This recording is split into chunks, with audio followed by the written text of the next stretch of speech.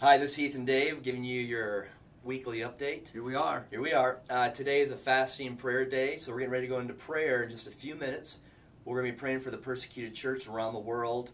There's a lot of things happening in the persecuted church, so we're going to pray for things that have happened in March and April, and so it's going to be a good time. Well, and we're praying for the persecuted church as well to help the interns continue to get their hearts and minds ready for the World Awareness LTE, which starts tomorrow evening.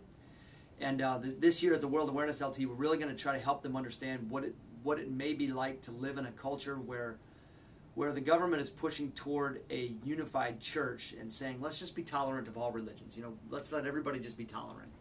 And so maybe a little different than World Awarenesses have been in the past, but I think a real good preparation for interns and probably the direction the culture is going.